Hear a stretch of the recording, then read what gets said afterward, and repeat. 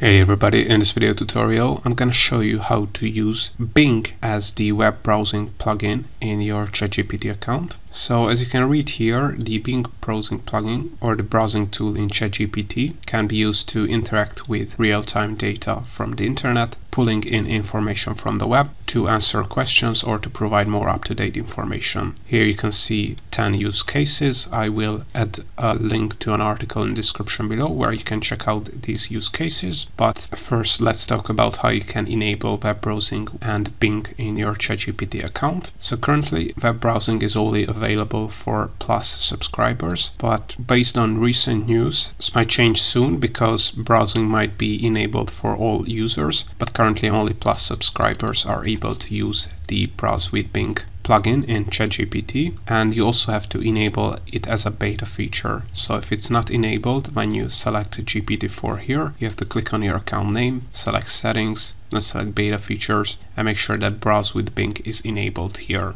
And once it's enabled, all you have to do is select the GPT-4 here, select Browse with Bing, and let's see an example. So let's say we want to get the Bitcoin price in the last 7 days, and based on that data, give us some analysis of the Bitcoin price movements.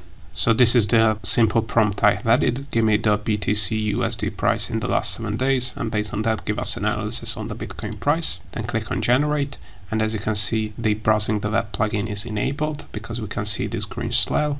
Now ChatGPT has used Bing to search for the Bitcoin USD price in the last 7 days. Clicked on that 𝐁𝐞𝐞.com result. It has read the content. Now it finished browsing and it gives us the response to our ChatGPT prompts. So over the past 7 days, the price of Bitcoin has seen some fluctuations. Here's a brief analysis based on that data. So the price range has varied between 26,000 and 27,000 USD. We can see some trends here. So the general trend over the past week seemed to be slightly bearish. The price experienced several days of decline, with most significant decrease happening on May 19th. So as you can see, here's how you can use the Bing web browsing feature inside ChatGPT to get real-time data from the Bing search engine and use that data to power up your ChatGPT results. If you want to learn more about other ChatGPT plugins, make sure to check out my YouTube channel.